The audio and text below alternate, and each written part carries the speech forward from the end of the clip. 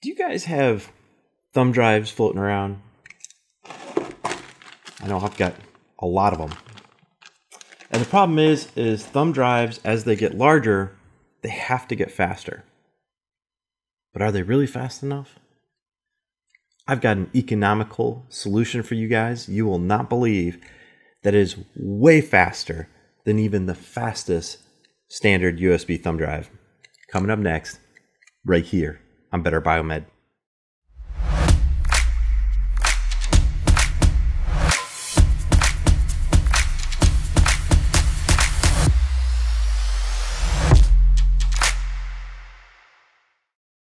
Hey guys, welcome back to Better Biomed. Today I have got the craziest thing that you've probably never heard of, which is going to change the game if you transport large amounts of data at one time. Traditionally, people use thumb drives.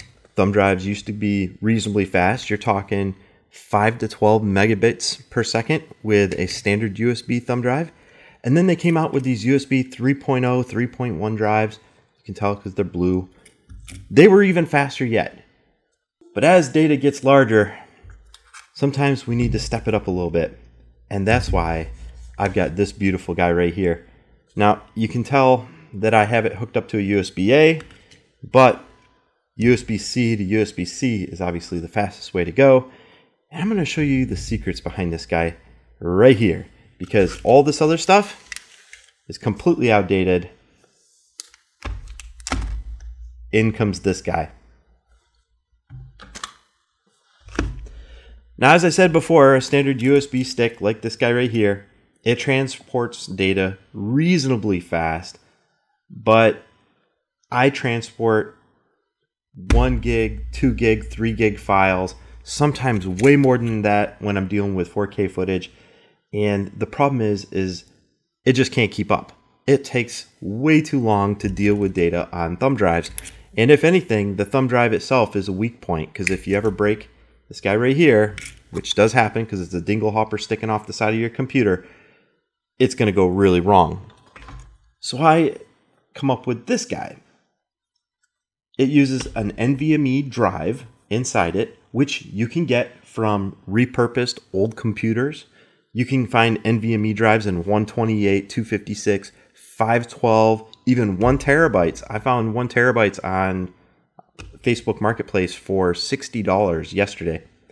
But I'm going to build one today here for you guys to show you exactly what's going on, because with this drive right here, I am able to get a sustained 300 plus megabytes per second, which is insane, absolutely insane speeds. You can run an entire operating system off of this guy.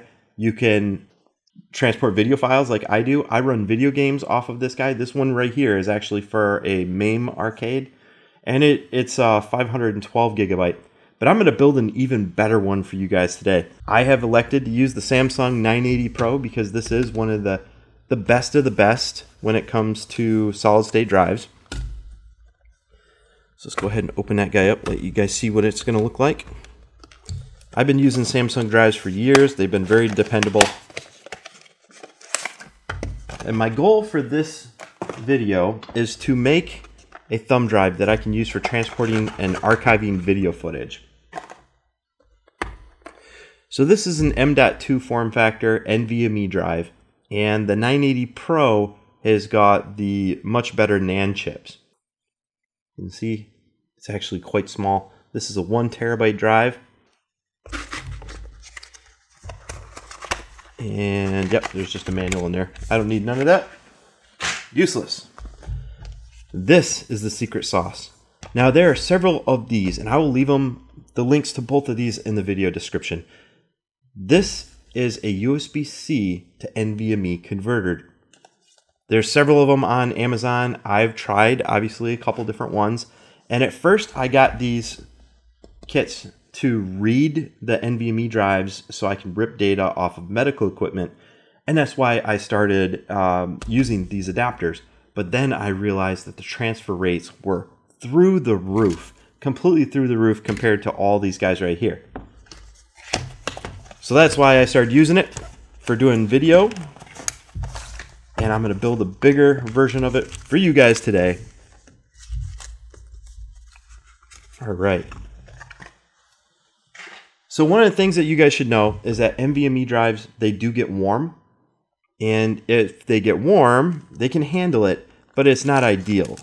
So we always want to do whatever we can to limit the amount of heat. And the best way to do that is a product that I've featured on this channel before, which is this stuff right here. It's the K5 Pro. Now this is a 10-gram container of K5 Pro, and I packed this guy right here absolutely full of K5 Pro on the bottom and the top.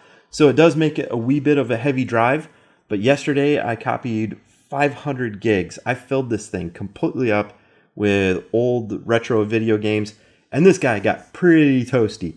But because it's full of the K5 Pro, it has a lot of thermal mass, and that thermal mass helps dissipate the heat away from this guy, specifically this guy right here.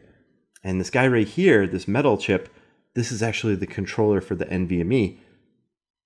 Now, NVMEs can handle a bit of heat, but we always want to try and keep them as cool as possible. So let's go ahead and open up the K5 Pro. This is some good stuff. I've used it. Actually, my 3090 video card has got K5 Pro underneath it because I have a water block on my 3090. And I do believe my motherboard has K5 Pro underneath instead of regular thermal pads. So one of the things I got to warn you about is the K5. It is a very viscous, thick fluid. And the problem with it is that it gets on everything. So I do have a mat here. I should be using gloves. I think I'm going to do an all right job. Now this guy right here, the Sabrina, a wee bit different than this one. This one here, you depress this little guy right here and it slides off, which was a little bit of a hassle because you have a sliding cover along with that thermal compound, which you can imagine it squirted out right here on the gap because, you know, more is better. And this one here has a hinge. I really like this one because it has, for one thing, it's got more of a heatsink with this guy right here. I don't see, and it didn't come with any thermal pads, so that's going to work out even better. Now down on the bottom here, you can see that it's keyed for the different lengths of NVMEs. You can see that this one here will take up the whole entire distance. And then there's a little key right here that spins and locks it in. So the first things first is we're going to apply K5 Pro to the bottom right here. And then I'm going to absolutely gob the K5 Pro on the top. And then I'm going to hinge it closed. And this guy is going to be done. It's that fast. And then we're going to do some benchmarks. And I'll show you exactly what type of performance we can expect. Because these drives are screaming fast. Now the K5 Pro, like I said, it's very viscous. And because it's going to sit pretty flat, here I've got to put it kind of thin on the bottom. Whereas this guy right here, I had to put an extra amount on the bottom because it has like a channel, like a C channel. And you have to fill up that cavity in order to get good conduction. So that's what I did. And it took more of the K5 Pro because of that. And for this build, I've switched over to this model of USB-C adapter. And I think this one's going to work out probably even better. Now, like I said before, closest to the port is going to be where that thermal concentration is going to be on that controller. So that's where I want to put this stuff really thin, is right there. And this stuff is not easy to spread around, as you can tell. There we go. All right. Now that's probably pretty good for the bottom. That's going to give me a lot of contact right here. Let's put a little bit more right here by the back of the chip. All right. So then this guy slides in like so. All right, that one actually goes in pretty stiff. And then this lever rotates around and it locks it in. You see that? So now it's sealed in pretty good. Now I want to put a thin coat right here because of the profile. So a thin coat right here, just enough to have really good contact because it's got this nice aluminum heatsink. So I think that this guy is going to use half the amount of K5 Pro that the other unit did. Some of these cases actually come with thermal pads, like carbon thermal pads, which is so cool. I don't know how they work compared to the K5 Pro, because the K5 Pro is very unspecific. You just put a glob on there, and as you sandwich it down, it kind of closes the gap. Now you can see I'm probably putting too much K5 Pro on. Yep. So I'm just keeping it away from the pins. Applying a nice thin coat. Here we go. Get the sides because I don't want it squish out the sides there.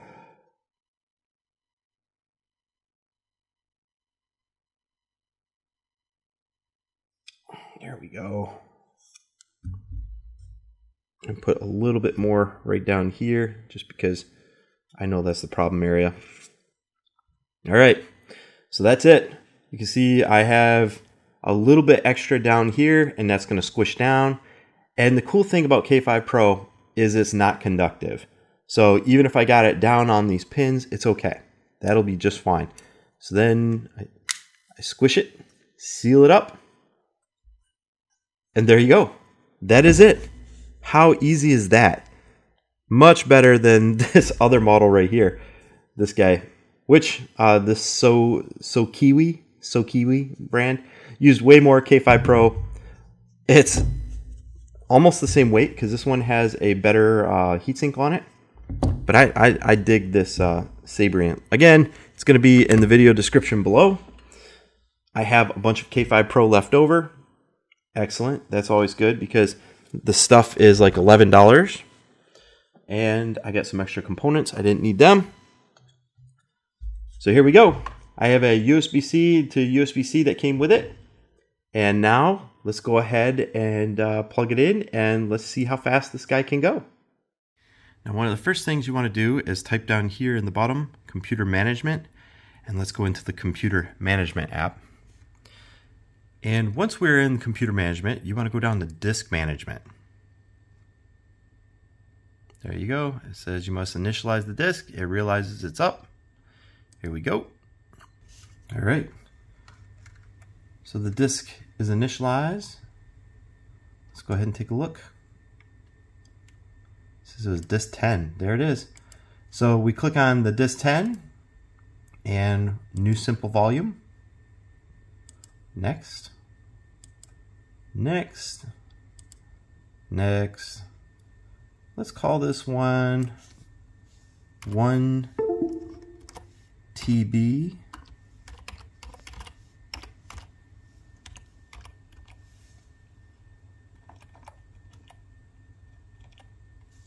One TB external. Very easy. Okay, and once it's done, you can see that it will go to be in an NTFS drive, and you'll have a new window that's opened up. All right, guys, here we go. We're going to do a speed test on these USB drives. So over here, I've got my fastest 3.1 USB drive.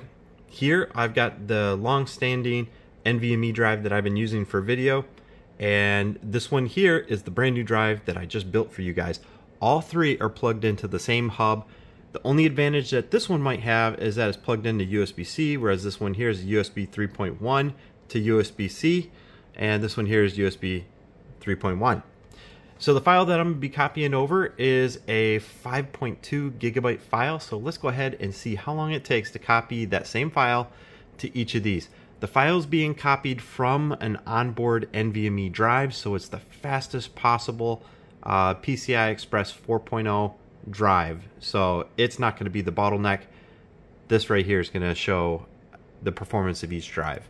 So let's go ahead and try with the 3.1 USB drive.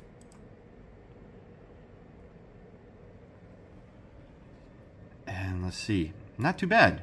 I'm actually getting 39 megabytes per second. That's what I would expect. And you can see this is only a 5 gig file, and it's going to take me about 2 minutes. And I'm not going to copy that whole thing over. All right, so let's try my older NVMe drive that I've been using. Let's go ahead and paste it here. Wow, look at that guy screaming. There it goes. 320, 330 megabytes per second. It's going to take about 10 seconds to copy this file. That's what it says. There we go. 5 gigs. Bam. It's done. Okay, guys, and here we go. This is the drive that I just built for you. This is using the Samsung 980 Pro SSD. Let's go ahead and paste it.